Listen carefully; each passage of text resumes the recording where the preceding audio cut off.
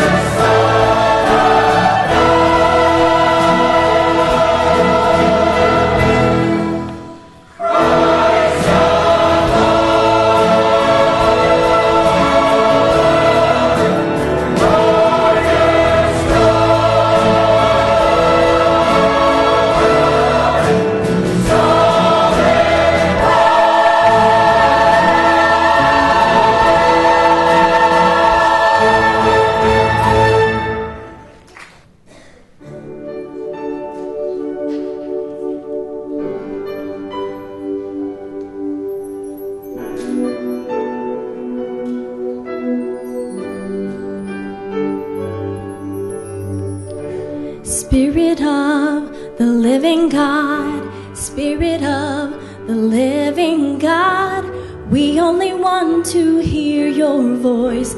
We're hanging on every word. Spirit of the living God, Spirit of the living God, we want to know you more and more. We're hanging on every word.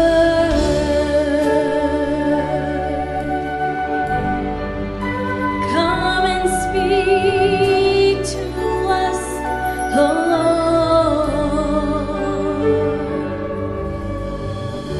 Spirit of the living God, Spirit of the living God, we only want to hear your voice. We're hanging on every word. Spirit of the living God, Spirit of the living God, we want to know you more and more. We're hanging on every word. 'Cause when you speak and when you move, when you do what only you can do, it changes us, it changes what we see and what we see. When you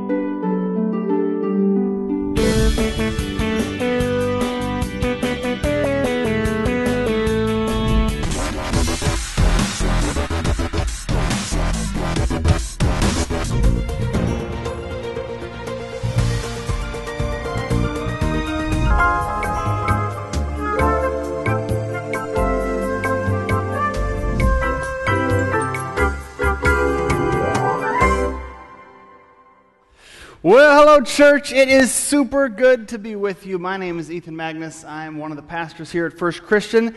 And if you're a guest with us today, man, we are so grateful that you're here today. Hope you've already been made to feel welcome. You certainly are welcome. Glad you're a part of us. And you're here on a great week. We're kicking off our new series, Phases. It's just a phase. Don't miss it. I love this series. I'm excited about it. This is one of these series where I just love the title. Because I think the title alone, maybe if you kind of toyed with it a little bit, it probably already got your wheels spinning just a little bit. I don't know about you, but I'm one of those, I think like most of our culture, who has been taught that when you find somebody in a phase, your kind of first instinct is kind of ignore it, right? If it's just a phase, they'll get over it. If it's just a phase, it'll pass. If it's just a phase, wait a little while, they'll be on to a new phase, so why worry yourself too much about this phase? And I suppose if what we mean is, your daughter dyes her hair purple and you realize that's just a phase, so you can just wait it out, I suppose that's a good idea. But in general, once you realize that life is all phases, it's just one phase after another, after another, after another. If you adopt the strategy of it's just a phase, we'll ignore it, we'll let it pass, well, you're just ignoring life at some point. You're just ignoring everything at some point. And so instead, the challenge we have before us, the opportunity we have, is to say just the opposite. To say it's just a phase. It's so short. Don't miss it. Make the most of every phase and every day, whatever phase. If you miss the last phase, okay, take 30 seconds living in regret, and then let's get focused on making sure we don't miss this one, because it's just a phase. And it happens so fast. Today we're talking about the first phase of life, the phase of childhood, from 0 through elementary school. We're talking about that phase where we grow so fast and we learn so much, the people around us can hardly keep up with us. We're talking about it because I think most of you have the same instinct I have, that, boy, it is hard to be a kid these days. I don't know. I suppose maybe every parent looks at their own children and thinks, wow, it's so much harder to be a kid. But I know that's how I feel.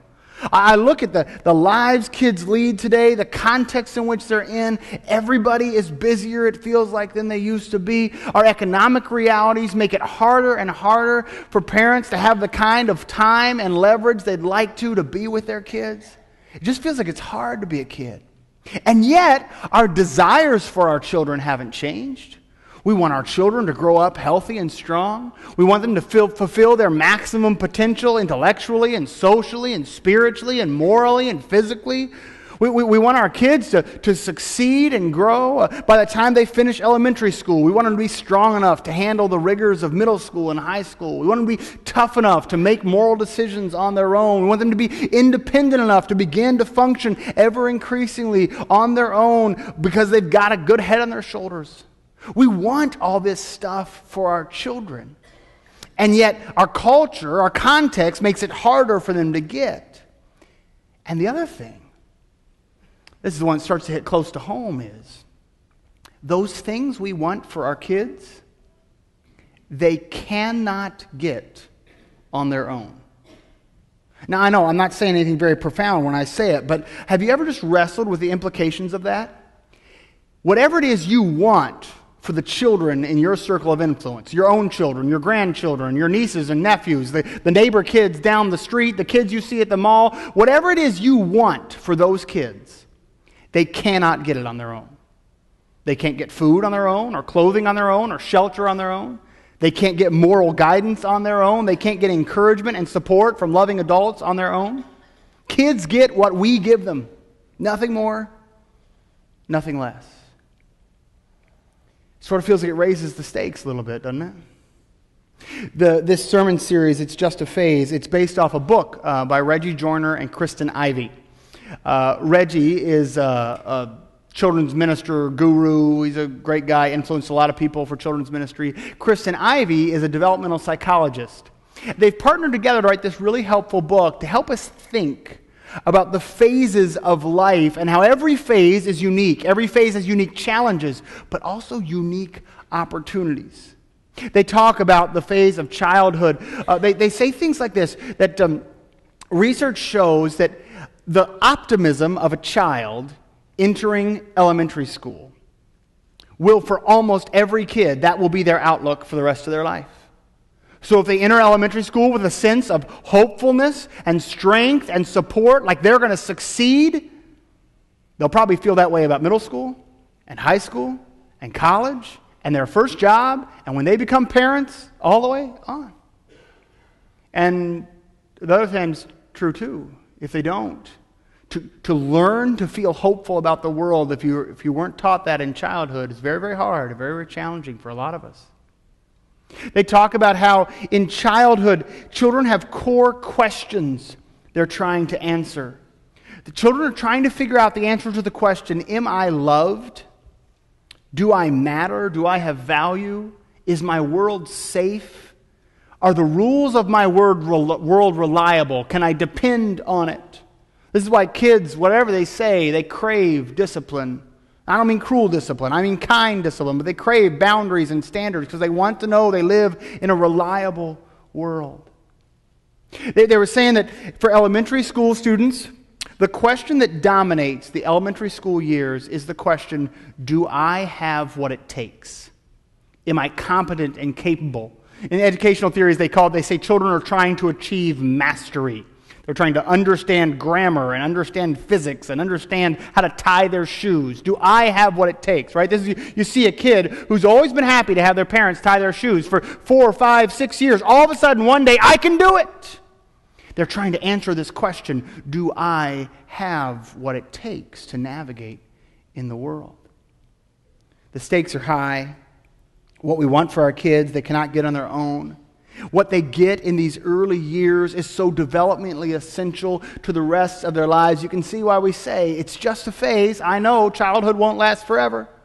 Some of you parents with crying babies, you're glad to know it won't last forever. But we also can't miss it. The last thing that makes this so awful is just how short it is. About 5 years ago, I saw this illustration. I just want to warn you, as a parent, it wrecked me.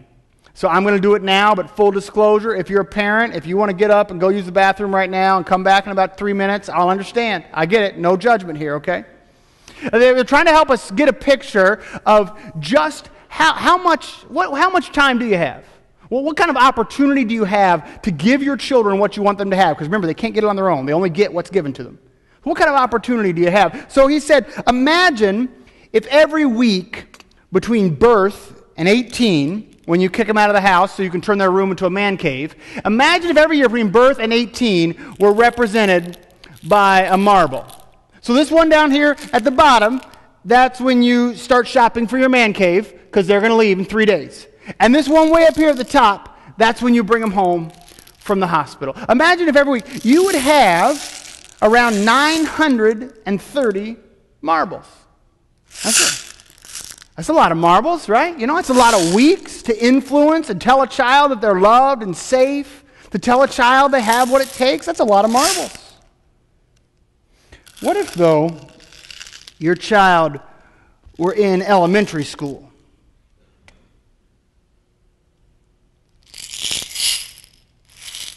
Wow. That is a much smaller pile of marbles. That's how many weeks you got left. Some of that last one felt so big. I remember my kids were in elementary school the first time I saw this illustration. And for me, thinking about it as weeks, somehow, I don't know, it didn't work for me. Because I was working during the week, and they were in school during the week. On Sundays, we were all at church, and we loved it, but we were busy, you know, and I would see them as we crossed paths. I started thinking about each of the marbles as Saturdays. That's how many Saturdays I've got left to tell my kids they're loved, they have what it takes, I love them, God loves them. Got that many Saturdays left. I got out my phone right in the middle of the sermon. You could do this too. I emailed somebody. They had just asked me to come speak at something. It was a men's retreat or something. I was really excited about it. I emailed them and told them I know I'd said yes, but I was going to have to cancel because I didn't have many marbles left. They said they'd heard that about me. They thought it was probably a good choice.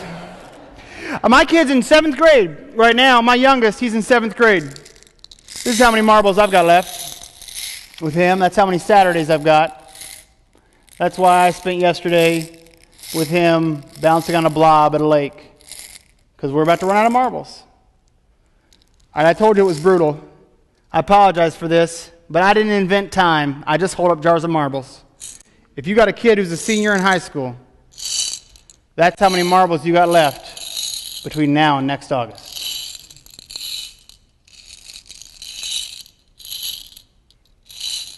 That one right there, that's the one where you help them load their stuff into the back of a 93 Toyota Corolla. It's just a phase. Don't miss it. This is why here at this church, we are committed to investing everything we can into the kids and the students that God sends to us.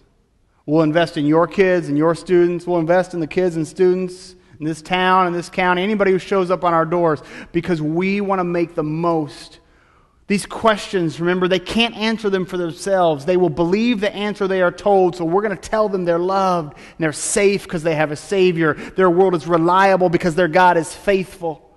And we're going to tell them they have what it takes every chance we get. I'm so proud of this church. I didn't even know this when I started talking to this church. This church has this amazing preschool. I was down touring it last week. It's incredible. We're just doing that because we know there aren't that many marbles. And so, we're not looking for extra stuff to do. But if we can partner and help a family make the most of their marbles, we're going to do it. So I will say, just a little commercial here, we do have openings. And if you're looking for a way to make the most of your marbles, you should talk to somebody about the preschool if you got a kid that age. I love our FCC Kids ministry. We invest like crazy in our FCC Kids ministry because we want to be the best partners we can be in making the most of your marbles. I hope your kids are connected on Sunday morning and Wednesday nights. I hope you're inviting the neighbors' kids. Maybe you don't have kids, but there's some kids down the street. I promise you their parents would love a free date night. Tell them you'll bring them on Wednesday nights. See if they don't say yes. Just give it a chance, Let's make the most of these marbles we've got. Let's teach the kids. Because remember, if we don't tell them the answer, they won't figure out the answer. Because that's the thing about being a kid. You can't get what you need on your own. You get what's given to you, nothing more, nothing less. We're going to dial in real quickly to one of these questions. One of these essential questions. This is the question that these sociologists say dominates the elementary school years. It's the "do I have what it takes" question. And here's the thing you'll discover about this question. First of all, when you start to think about this question, it explains so much of children's behavior that maybe didn't make sense to you. Have you ever seen this? You're at a baseball or a softball game, and the kid is walking up, and right before they step into the batter's box, they stop and kind of look around up in the stands. Or maybe they look back at their coach. And if they look up in the stands, they're looking for mom or dad or cousin or whoever it is who brought them, some adult that cares about them. And they're waiting for that person to say, "You can do it! Hit a home run! You got it! Go for it! You'll be great!" Right? Or they look back at the coach, and the coach says, "Yeah, you can do it. Come on, swing hard." Because they're asking the question. Before they step into the batter's box, they're asking, do I have what it takes? And they're looking for someone to give them the answer.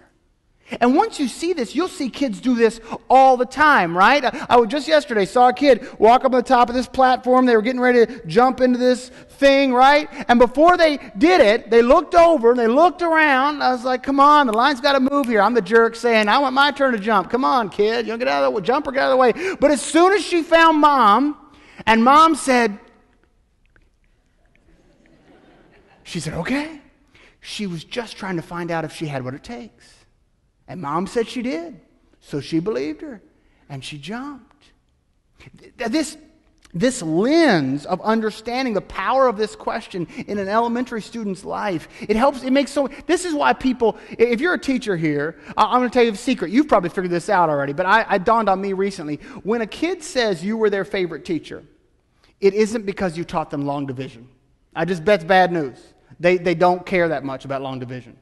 It's because when you taught them long division, you told them they were smart. You see the difference?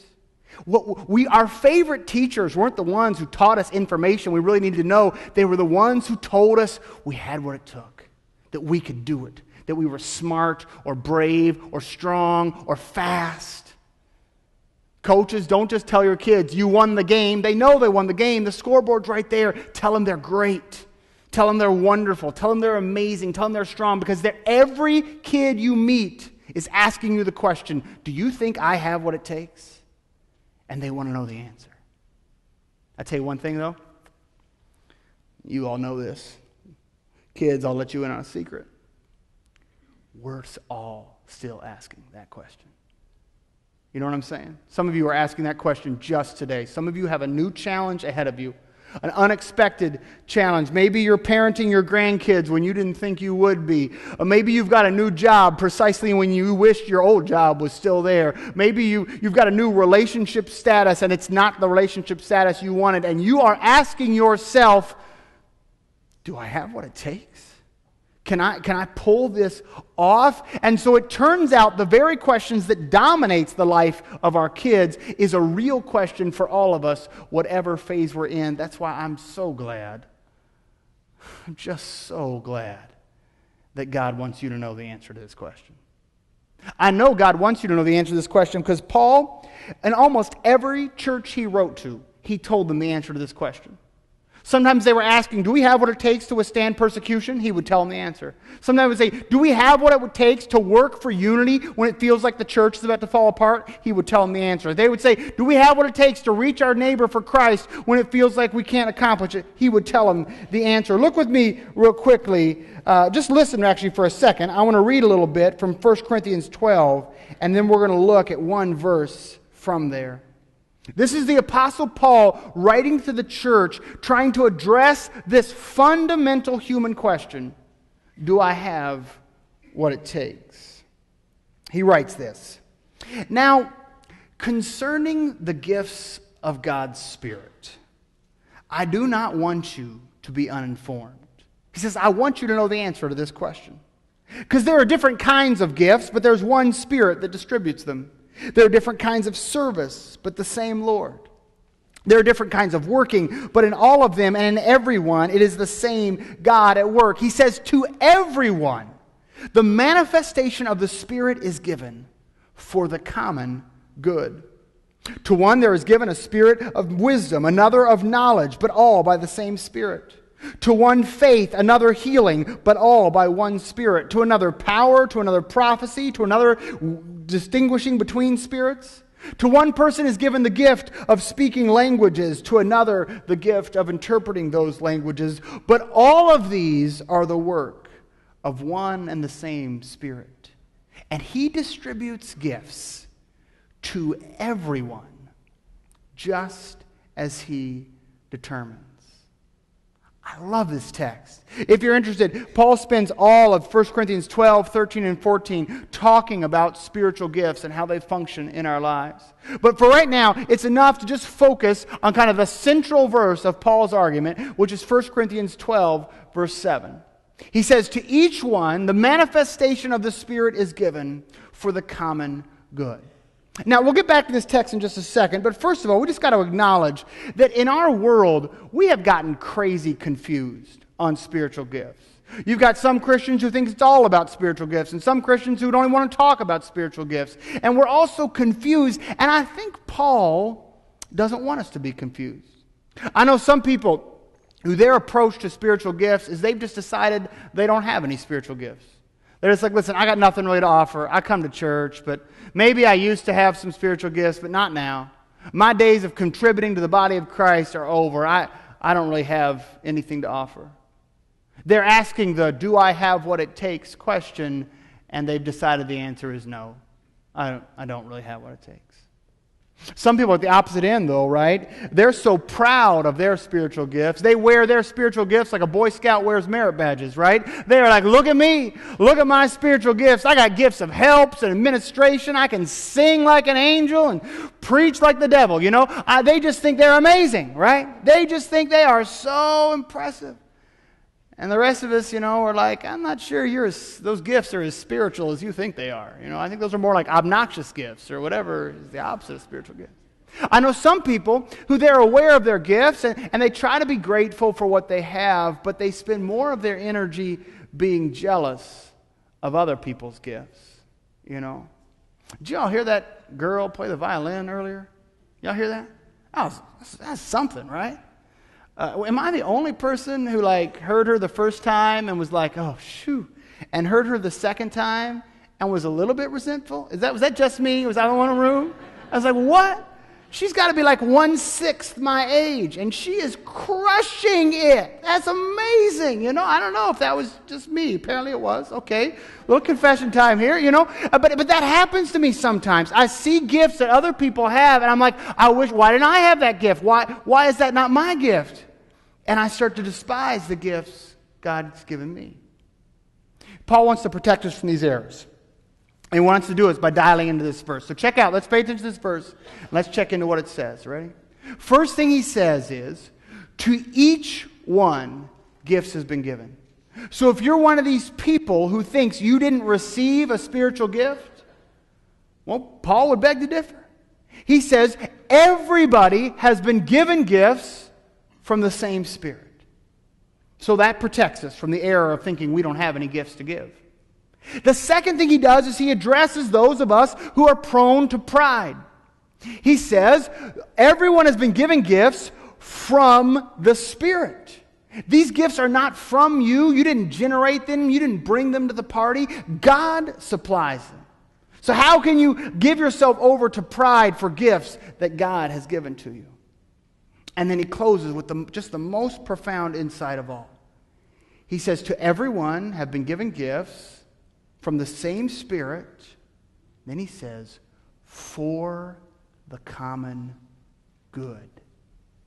You need to let that blow your mind just a little bit.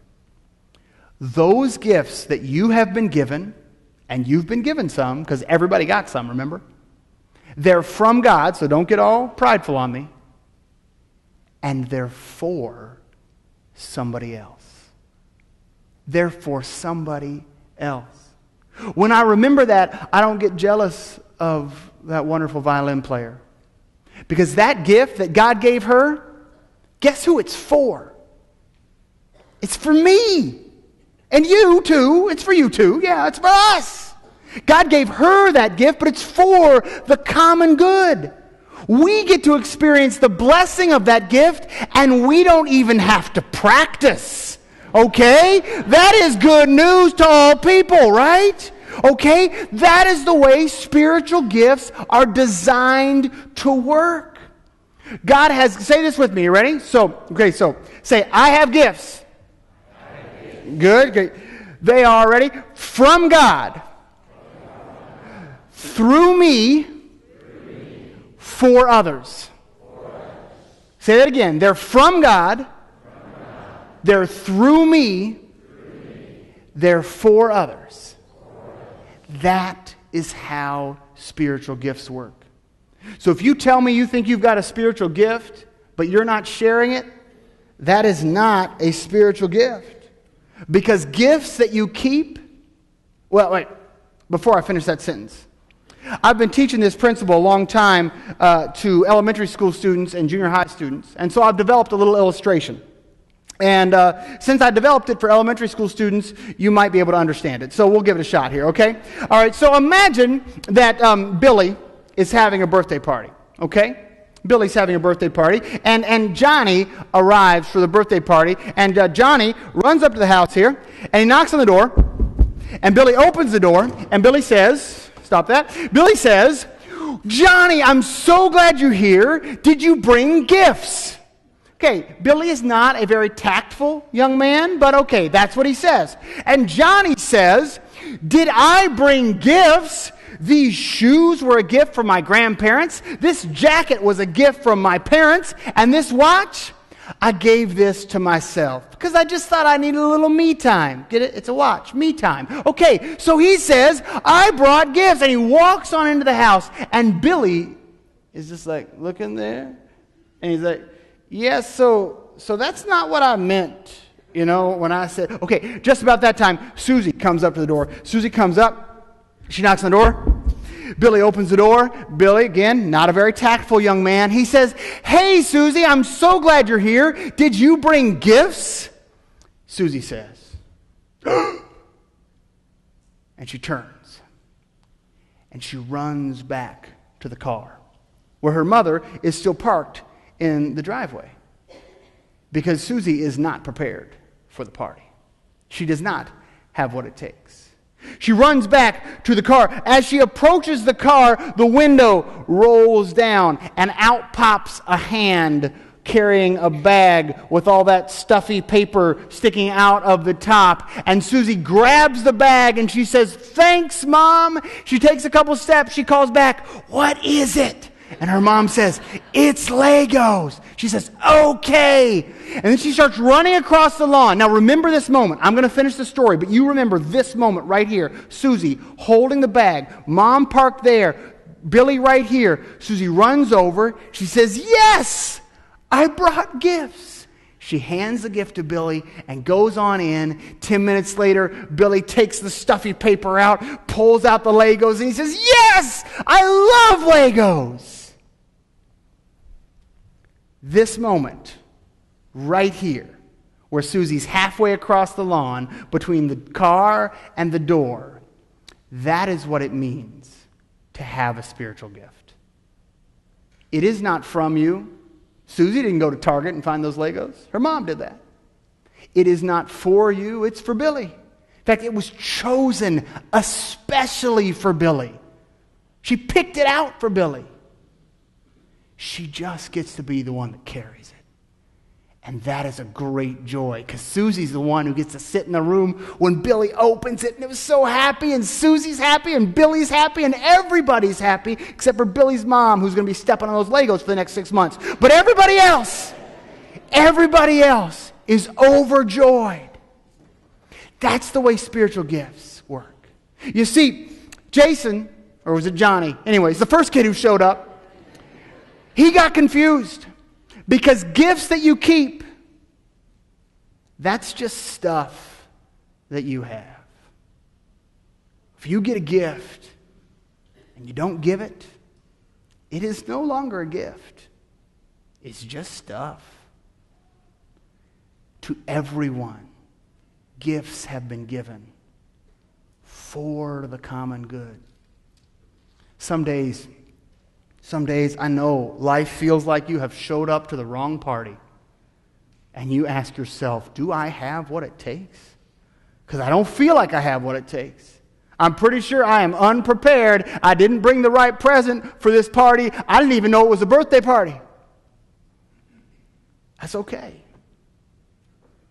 Because your Heavenly Father went to Target. He's got it covered.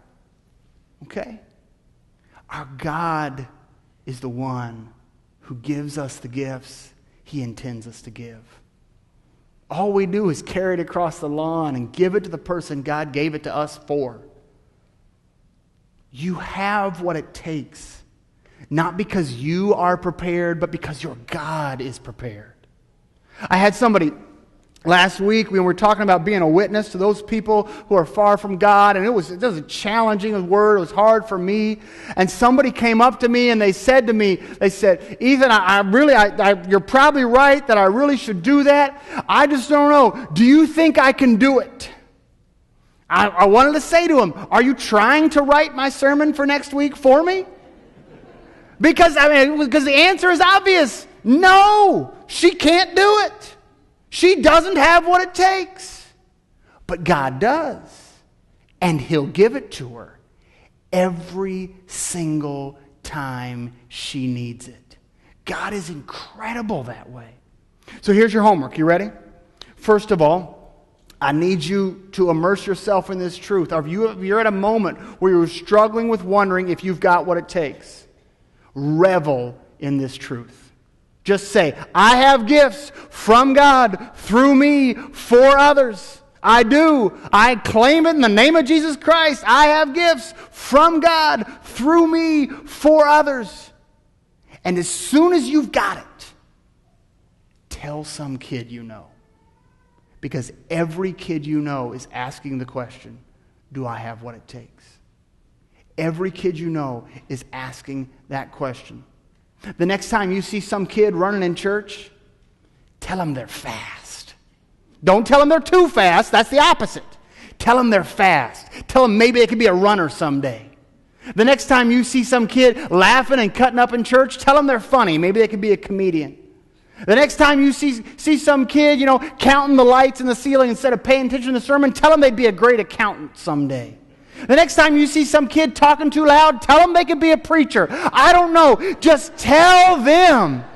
Tell them that they have what it takes because they want to know the answer. And you now know God's answer to the question. And if you don't tell them, nobody else will. Tell them they have gifts that are from God that He wants to give through them, and they're for somebody else, and you don't even know who they're for yet, and you can't wait to help them find out who those gifts are for.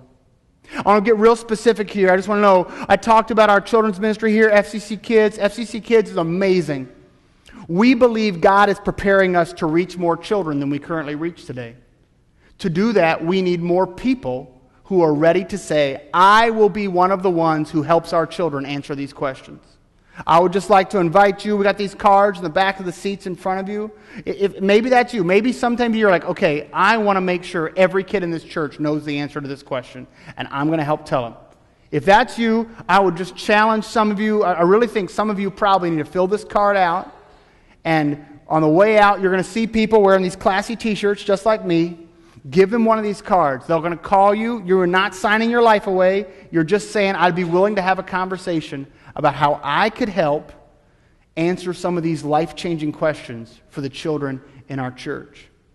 But for all of us, now none of that, this isn't for everybody. It's for a lot of you, but it's not for everybody. But what's for everybody, I bet almost every one of us is going to bump into a kid sometime in the next couple of weeks. Every kid you bump into has this question on their mind. Just tell them the answer. Just tell them they're awesome for no good reason. Tell them they're smart. Tell them they're funny. Tell them they're clever. Tell them they're creative. Tell them they have what it takes. If you've got time for 3 sentences, tell them God wants to give you special gifts through you for other people. 3 sentences, you can do that. Tell them the story of the birthday party if you got enough time. We're going to be the church that recognizes that we have what it takes because our God supplies our needs, and that every child we run into has what it takes because our God will supply their needs too. Let's pray. God, it's hard to believe sometimes. We are fragile and scared. We're nervous and overwhelmed. We face situations where we're just sure we don't have what it takes. And on our own, God, we don't. But you, God, are an ever faithful God. You have supplied our needs. And so, God, I just pray for this church, for everyone here still struggling to receive that word, that they would just hear again from the Apostle Paul, to everyone, from God's Spirit, for other people, gifts are given. Let us believe that truth, God. And then, believing that truth, help us to teach that to every child who crosses our path. In Jesus' name we pray. Amen. Right now, I invite you to stand as we sing together our commitment to be those who use what God has given us for other people, and especially our children. Let's sing together.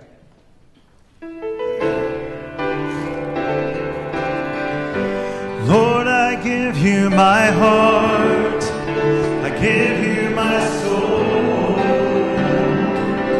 I live for you alone, every breath that I take, every moment I'm awake. Lord, have your way in me. Lord, I give you my heart, I give you my soul. I live for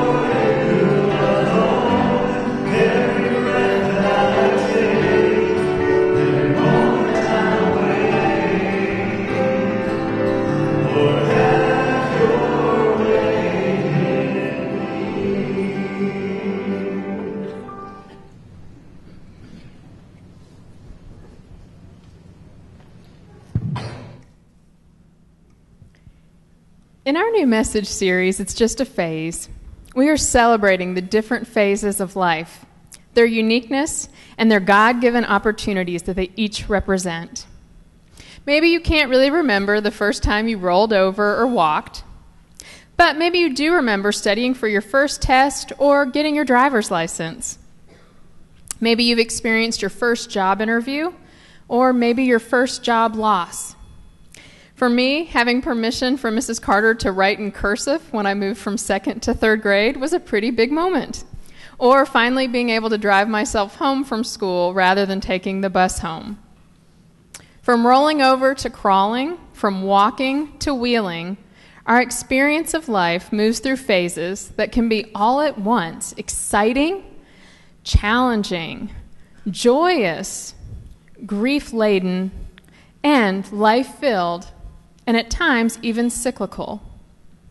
While we once needed a babysitter, we may now be the babysitter. While once we babysat, we may now need a caregiver.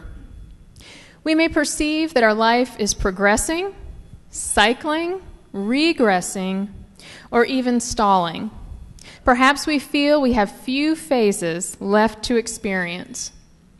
Perhaps we feel we want to move to the next phase of life.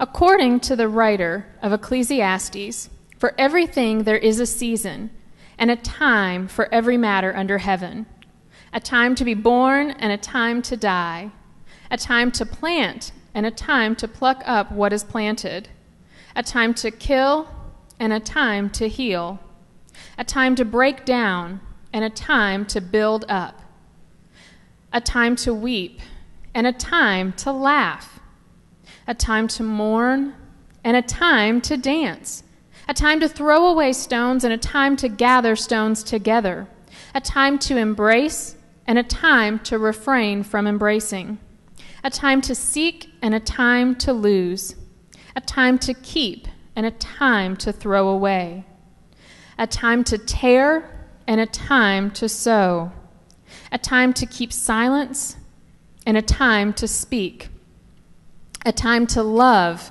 and a time to hate, a time for war and a time for peace. We can have a tendency as humans to look toward the past or toward the future and miss the present moment.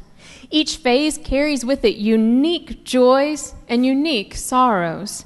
Each phase is perhaps bittersweet, but each phase is to be lived and lived for God. What wonderful news, though, that in every phase, what we need most is a Savior, and that is what Christ Jesus offers. Child, teen, young adult, or not so young adult, we are all loved by a glorious God who sent his only Son to die so that we might live. No age minimum or maximum bars us from the love of God. And now we gather around the communion table to remember and proclaim that Christ has died for us so that we could experience freedom from sin and guilt and experience the gift of eternal life.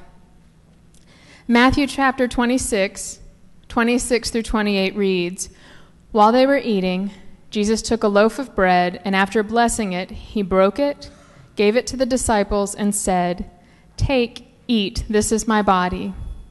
Then he took a cup, and after giving thanks, he gave it to them, saying, 'Drink from it, all of you. For this is my blood of the covenant, which is poured out for many for the forgiveness of sins.'"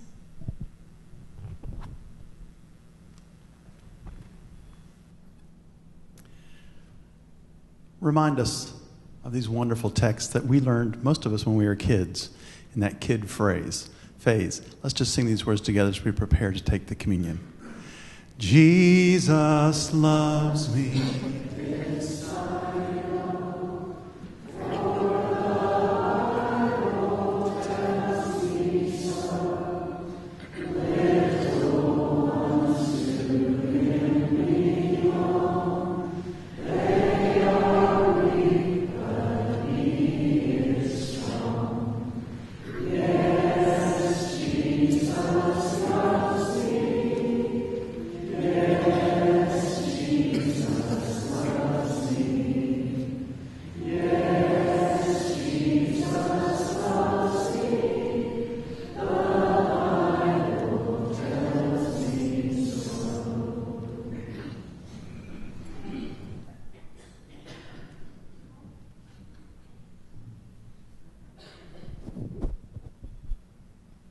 Please join me in prayer.